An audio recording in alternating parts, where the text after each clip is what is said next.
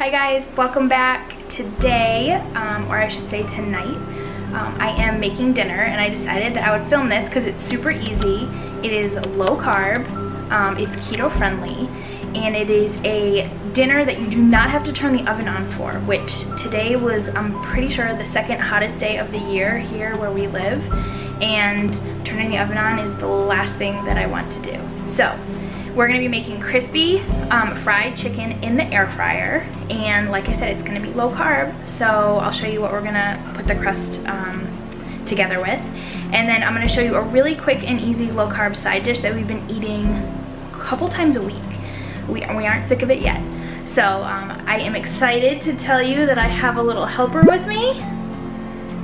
If you guys do not know who this is my daughter Faith. She is 5 and she has 2 jobs that she's gonna help me with dinner.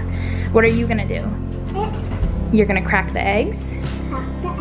And you're gonna smash what we're making the crust out of. So let's show them. So for the chicken, this is really easy. Obviously you need chicken breast, you could use chicken tenders, any cut of chicken that you have. You're gonna need 2 eggs, salt and pepper, garlic powder, paprika. You can add any other seasonings that you want. Extra virgin olive oil. This is an air fryer tip that I have shared before, and it is a game changer. I have seen a lot of people struggle with their air fryers, and this makes a huge difference for me. So I'll explain a little bit later how this helps. We are using these pork skins. I got these at Walmart. These are the salt and pepper kind. You can use a regular kind and just add more salt and pepper. But these are one of my husband's favorite low carb snacks, so we have these on hand. And then you like them too, right? I just like them a little bit. A little bit. Then you need some kind of rolling pin, or like we have this little one, and then a Ziploc bag. This is what Faith is gonna be doing. So I'll get you started on that. Can you open up that bag for me? Good boy, I'm so excited. That's very good. There you go. All right. Can you smash them for me? Like this. Yep, just like that. For our side dish, this is super easy. So we buy this big bag of cauliflower rice from BJ's, which is our wholesale club, but it comes with 4 microwavable steam bags. Sometimes I use a steam bag, sometimes I don't. I actually have one left. And this whole bag is $5 and change. I think it's like $5.49. So this is a steal. So check your Costco or your BJ's or whatever is in your area, Sam's Club, because this is a huge savings compared to just the regular grocery store. So I'm gonna use 1 bag. I'm gonna use butter and then a little bit of heavy whipping cream. And that's it. And then obviously you need an air fryer. This is mine, I love it. We cook all kinds of stuff in here. So let's get started. Peppers. All right, Faith's gonna crack 2 eggs for me in that bowl.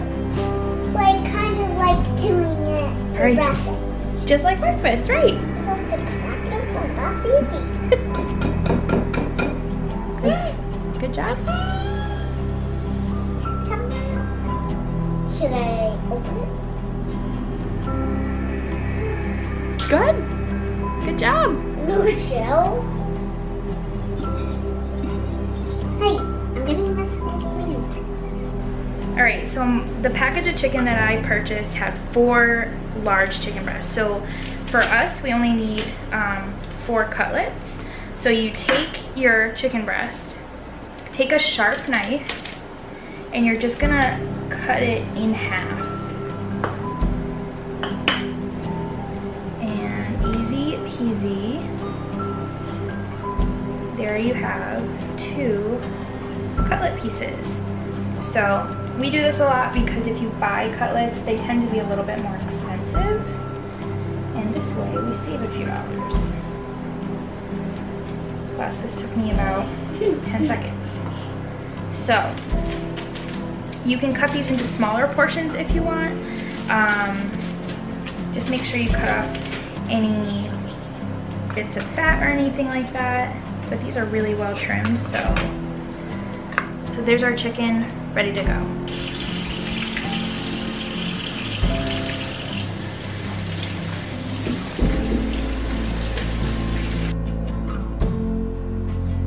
Before I put these chicken breasts in the egg wash, I'm gonna go ahead and just lightly salt and pepper them.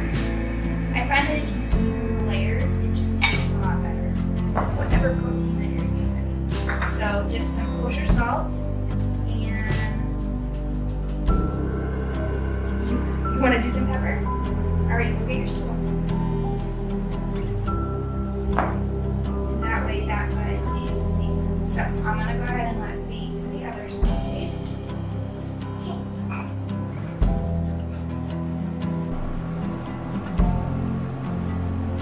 Our chicken cutlets are salted and peppered just lightly because, again, there is salt and pepper in my pork rind mixture. So we're gonna go ahead and season that up a little bit. All right, so Faith did a great job. She pulverized these pork rinds. So you really don't want there to be any large pieces left. And I have paprika, and I also have garlic powder. If you're using regular pork rinds, my suggestion would be to also add salt and pepper. I'm not gonna add any additional because I don't want it to be too salty. So I'm just gonna add probably about a half a teaspoon and probably about the same of paprika, maybe a little bit less. You can just eyeball it. Then we're just gonna take a fork and mix this so it's all incorporated. Okay, so you're gonna take your chicken cutlet into your egg mixture.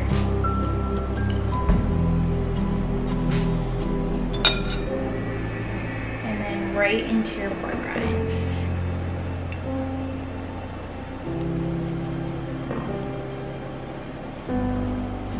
And just make sure that is coated really well.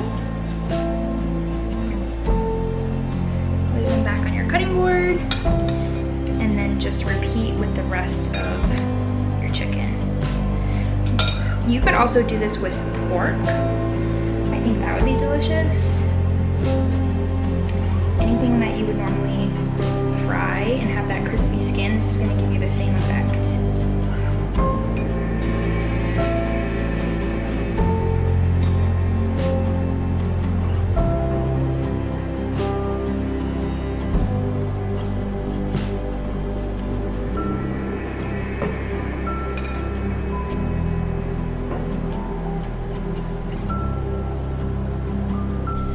All right, so I have my air fryer ready to go. I have it set to 360.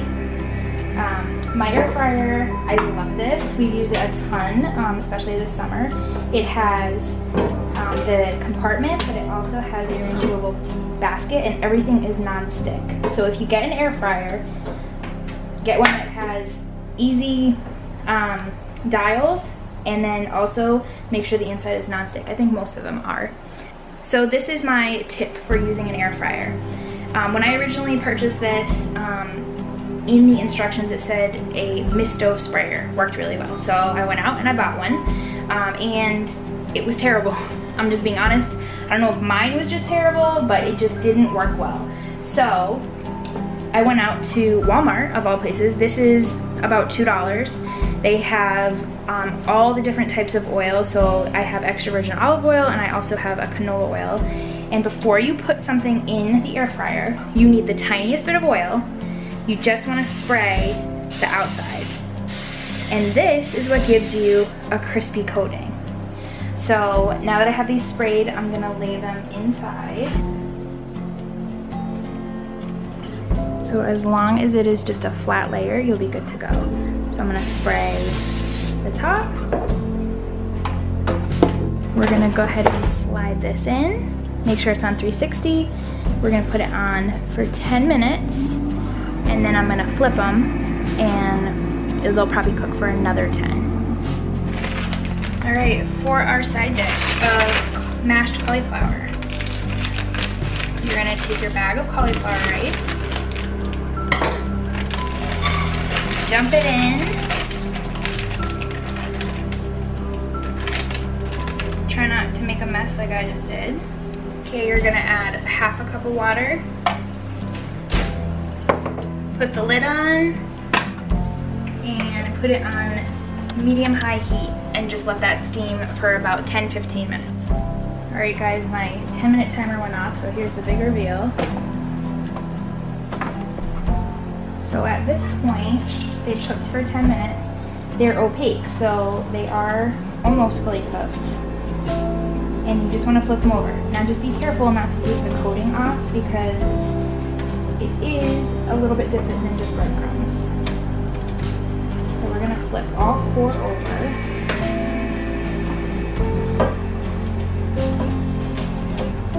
And because I already sprayed the other side with oil before I put them in, we're just good to go put them back in. So we're gonna set them for another 10 minutes and they will be done. All right, my cauliflower has been steaming for about 10 minutes and pretty much 80, I would say 90% of the liquid is evaporated and the cauliflower is nice and soft. So we're gonna go ahead and transfer this to a big glass bowl. Get out all those little bits.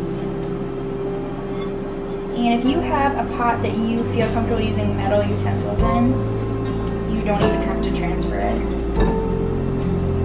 So as you can see, that is piping hot and that is perfect for us to add our 2 tablespoons of unsalted butter.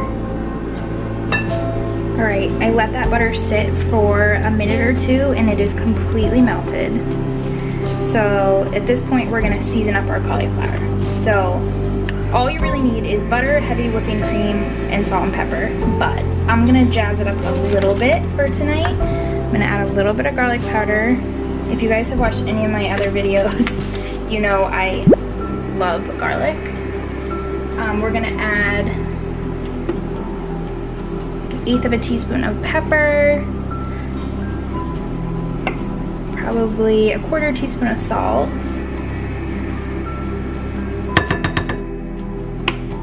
and this is an awesome hack, not only for making mashed potatoes, but making mashed cauliflower. So it's already in small pieces. We're gonna go ahead and beat this up.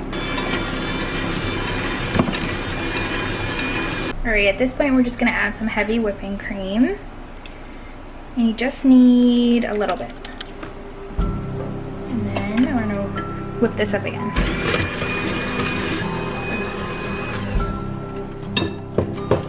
All right, so as you can see, there is still some texture to this. Make sure you cook your cauliflower long enough so that it is mashable, but that is our faux mashed potatoes made with riced cauliflower. So I'm gonna go ahead and give it a taste.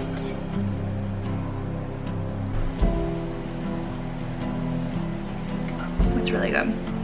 I don't think it needs any more salt, so we're gonna go ahead and set that aside, and we're just waiting for our chicken. I almost forgot. I was gonna add Parmesan cheese, so this is totally optional, but we're gonna add this for a little extra flavor. We'll just stir this through, and they're still really hot, so it's gonna melt that cheese. These will be even more delicious. All right, you guys, moment of truth. Wow, look at that. All right, I'm gonna plate this up and we can give it a taste.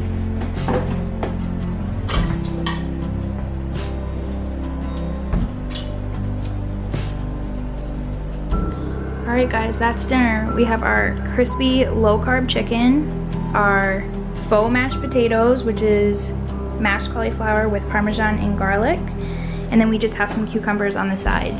So let's try this.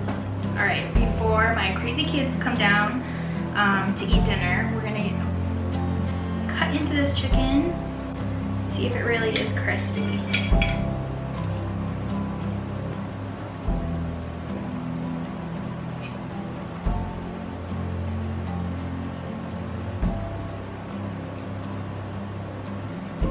Wow, that is super crispy. The chicken is really tender. It's still really juicy. And the pork rinds gave it like a really good, crispy, flavorful crust. That's delicious. Let's see how it is with the cauliflower.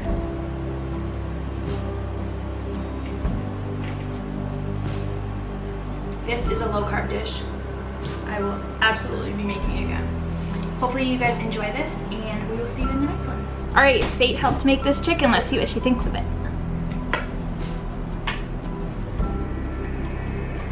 What do you think, Pumpkin? Oh, it gets 2 thumbs up? So I love it. All right, Braden's gonna try it. What does Braden think? Braden's pretty picky about his fried chicken.